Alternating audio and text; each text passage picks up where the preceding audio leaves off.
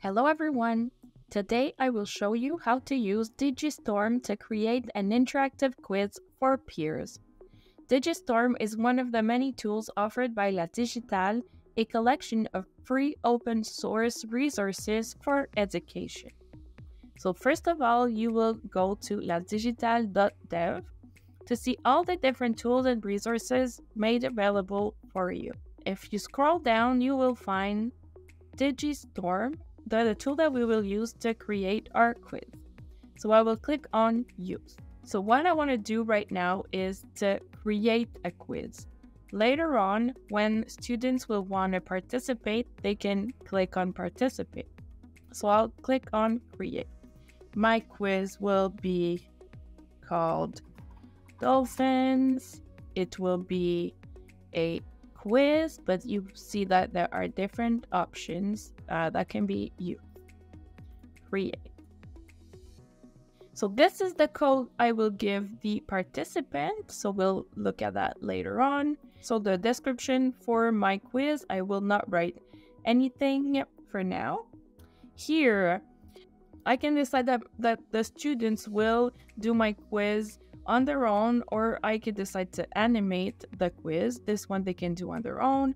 I can decide that they write their names or not, if I write the right answers or not. So you have different options here. So my first questions is, are dolphins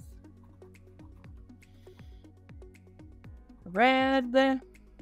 So I have yes and no as an answer. The right answer is no. I will add a question. Question 2.